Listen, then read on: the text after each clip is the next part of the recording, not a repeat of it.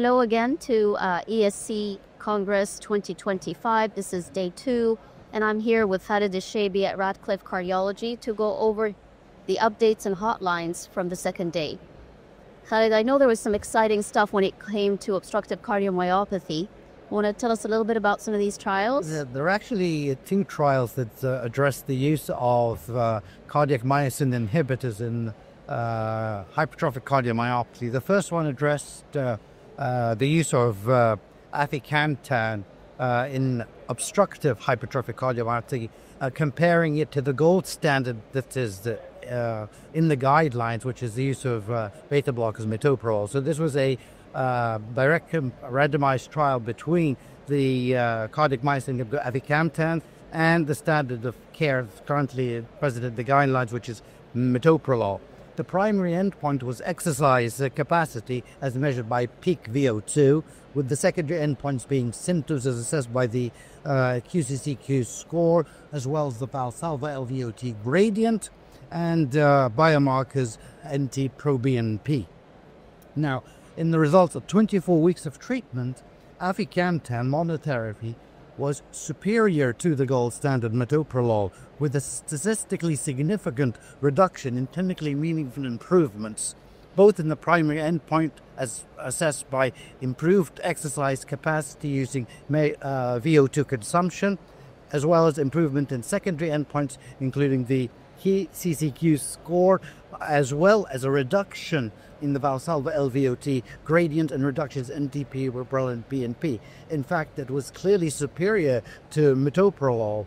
The drug was also extremely well tolerated. And the conclusion of the authors, I think, will be something that the guideline writers will need to take up in the next revision of guidelines, will be that aficamten may well be the monotherapy potential first-line treatment therapy of choice in place of the current gold standard metoprolol. So I think this was a very interesting, positive result for the cardiac myosin inhibitors.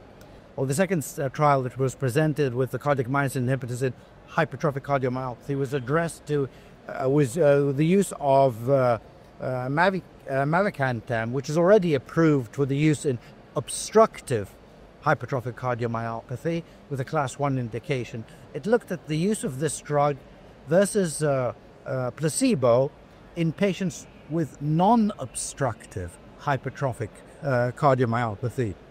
And again, the primary endpoints were exercise capacity as measured by peak oxygen consumption, as well as quality of life measured by the QCCQ score. Safety endpoints as well were reduction in EF, as well as MACE, cardiovascular death, and non-fatal infarctions. And unfortunately, this result was negative. There was really no difference between mavacamten and placebo, whether it is related to the primary endpoint or any of the secondary endpoints. Furthermore, there was a slight safety concern raised in about 20% of patients randomized to mavacamten.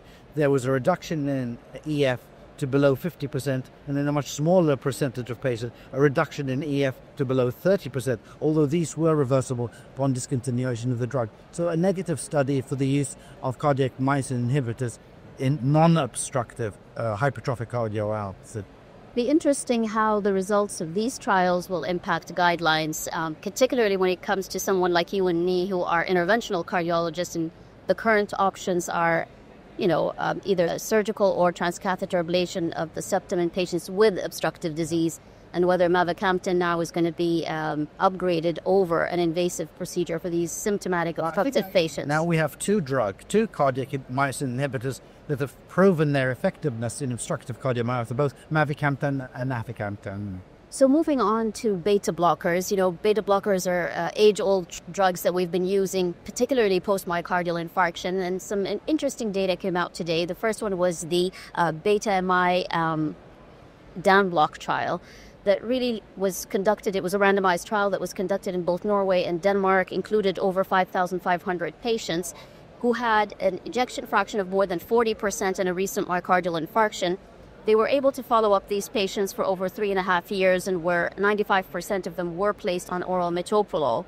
And they followed them up. The results were adjudicated, fortunately, And the primary endpoint was really a composite of all-cause mortality and major adverse cardiovascular events. It included ischemic stroke, re-infarction, heart failure, and malignant ventricular arrhythmias. So what they were able to demonstrate is that long-term beta blockers started within 14 days of a myocardial infarction in patients who have an ejection fraction above 40% but below 50%, so mildly impaired. And it was consistent across all subgroups when they did evaluate them, was that it was able to lower the risk of death or major cardiovascular events. And it was actually the superiority design also proved that these drugs should be continued in our patients. Along the same lines, the REBOOT trial, this was slightly larger, over 8,500 patients were enrolled. Again, these are patients who did not have severely depressed LV. Their EF was about 45% following a myocardial infarction, and they were randomized to a beta blocker versus a placebo and followed up again for over 3.5 years, approximately 4 years. And the primary endpoint was, again, a composite of death from any cause, heart failure, hospitalizations, and reinfarctions. Now, unfortunately, in this particular trial, they did not find that beta blockers had an impact on the primary endpoint. Interestingly, the investigators, what they ended up doing is they ended up getting data, pooling data from others, from the BETAMI-DANBLOCK as well as the capital RCT. And when they did that, they evaluated patients with slightly reduced function.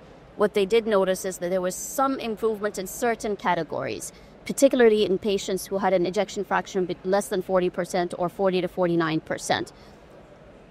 Interestingly, women had no benefits in this particular study. So at least they went through the exercise of looking at subgroup analyses in these trials. How's that going to change your practice, Khaled?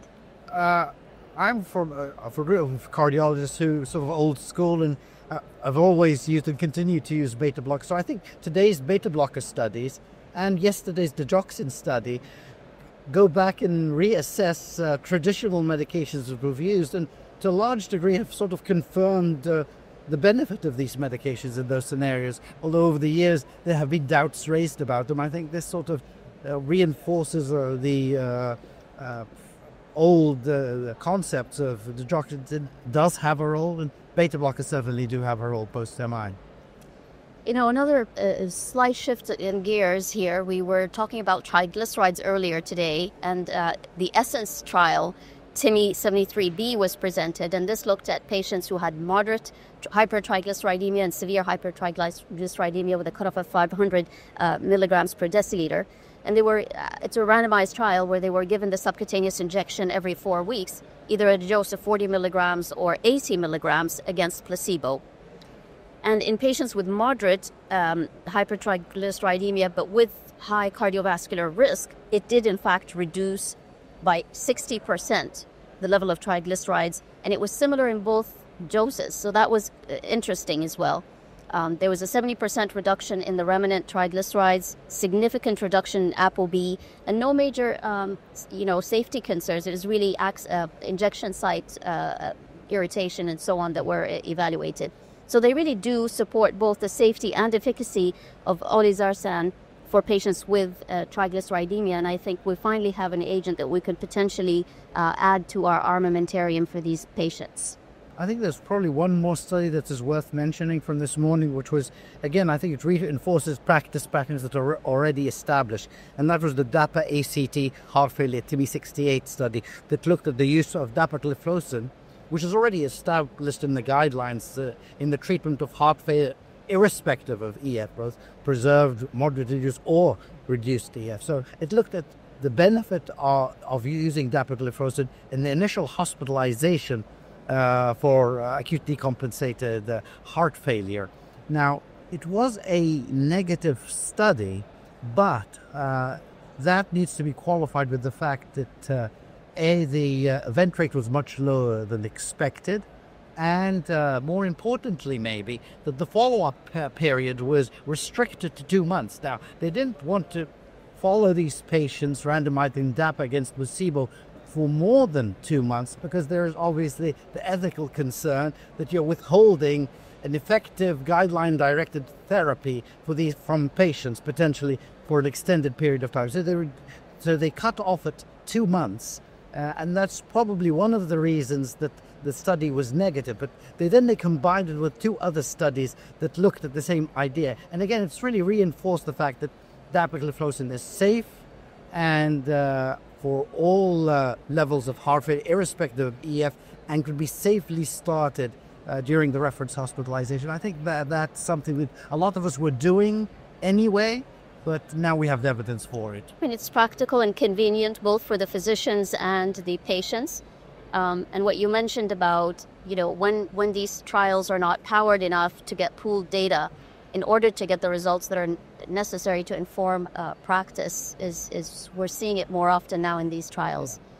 And before we end today, there was a trial that was a little difficult to interpret, I must admit, but it was the DANCAVAS 2 trial. Now, this was a trial that looked at CT scan screening of patients with the hope that, based on the CT scan, intervention would prevent cardiovascular events and even death.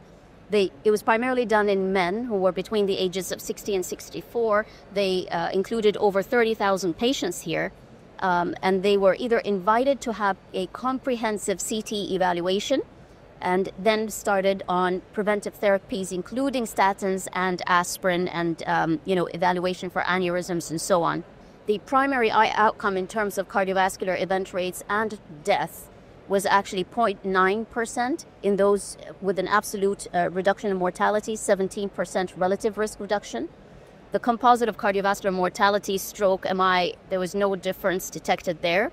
And in terms of safety, there was a 1.4% absolute increase in major bleeding. Remember, these patients did receive aspirin as a preventive therapy, a 37% relative increase. So with 7 years of follow-up, there was unfortunately no significant relative risk reduction in the observed in these category of patients.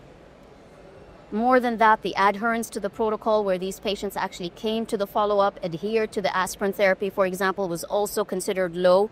Only one-third of the patient did not even attend their screening. That is a substantial number, I would say, in a large preventive trial. And one-third of those with subclinical cardiovascular disease events did not adhere to statins and or aspirin therapy. So, conclusions here are a little difficult to make with that. I would probably predicted that.